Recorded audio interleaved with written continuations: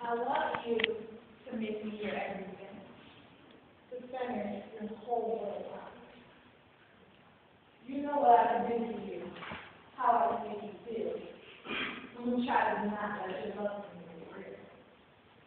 I just wanted you to see the curse. I can never go the other side. Leaving me hopeless, you intoxicate my blood. The side effects are temporary, but it is what I can do for you. I can make those bad days go away and you can escape from your life. The fire in my belly warms my soul and the dance on my lips. I ain't back there for more. Just excited for another sip. Sip slowly, getting deep into your veins. Without me, you wouldn't listen to me another day.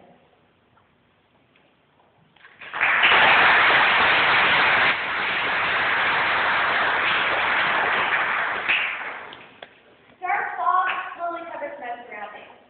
Minding my own business, I keep to myself, but the black fog is stopping me in my footsteps.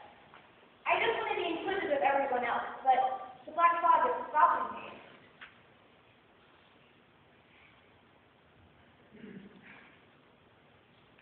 My breathing, at first, I was accepting of its presence, but as time passed on, the fog was blinding my judgment, mutilating my appearance, telling lies, and hurting my lungs. My breathing gets heavier. I wheeze with every exhale, trying to escape from the toxic fumes. Suddenly, a storm comes in, blowing away all the dark twisted fog, leaving me with the cleanest mirrors I've had in a while. I'm finally in.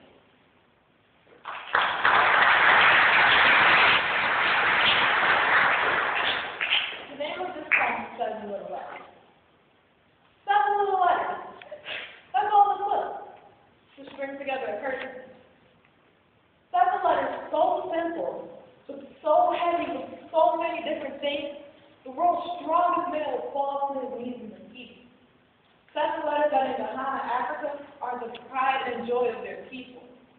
7 letters that name their princess loyalty.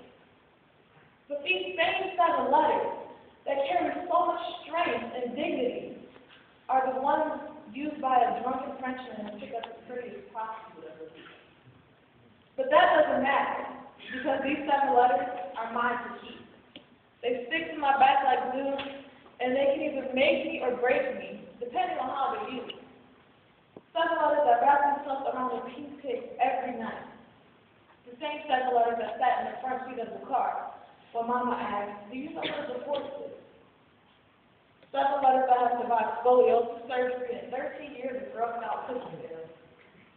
7 letters whose heart is so big, adding an H might make the whole thing crumble. 7 letters that were supposed to do nothing more than make me smile when you say them out loud.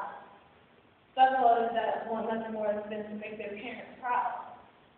But they're just 7 little letters, and they may not be perfect, but if you hold on to the A as HANCE,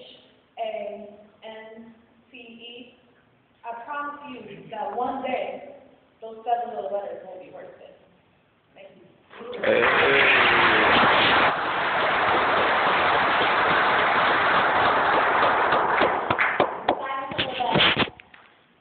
This sickness can get the worst of me and leave me drained. Free from my soul, but never from pain. As a result of this life, I live afraid. Or maybe it's the color of my skin I can see fade. These pills aren't so lethal, but this air I breathe is pure evil. Evil spelled backwards is live. So it gave me 2 choices. To be tough and roll with the round, or die slowly and fight for the land.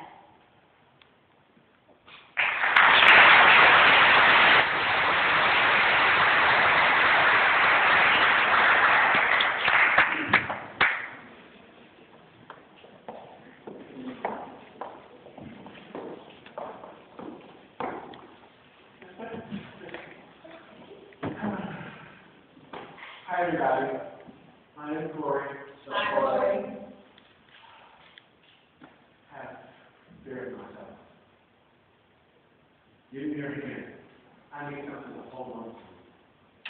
Something to let me know that this is real, myself, that I am real. He has taken everything from me. That's going to be my life. We do nothing but grieve, pain, hurt, and hollow allowing it to gain. I'm afraid of the darkness that's held deep inside. But there is no running, no escaping. When there is nowhere to hide, he and I, we collide too high. One of us will live, and one of us will die. My soul, fear of death. I have amerophobia, which is the fear of dreams, but I sleep so soundly when I do, and I let myself fall and let all of my imagination. And those out there safely assume I mean my unconscious thoughts when I say dream, and they think my slumber is the reason. But dreams reign powerful, and now I'm full of cowardice, because if you think you're dreaming, it can automatically overpower. So I'm afraid of dreaming too big and not being able to accomplish what I believe. Anerophobia, I have a fear dream. What's up, everybody? My name's Drew. I do. I have agoraphobic, fear of going insane. Having a couple screws loose and suddenly losing my brain. Confined to a white padded room, strapped hugging myself in a white jacket. But just the thought of me going insane, my conscience jumps at me and say it ain't happening. Fear of being a psycho, appearing to the young ones is creepy, because I'm quietly talking to myself and then I'm suddenly shrieking. Agoraphobic, it keeps me on track, because once you go insane, it ain't no turning back. Agoraphobic, fear of going insane. Hi, everybody. My name is Brown. Very See, now I have pantophobia, and that's fear of ever sleep. See, I'm too afraid to wake up in the morning because I'm too scared of the night that comes ahead. See, I'm afraid of loving you, of loving anyone, because I'm too scared that you will reject me because I'm afraid to be me. I'm too scared to face my fears, but yet I stand here and I face my fears. But I'm too afraid to face my fears.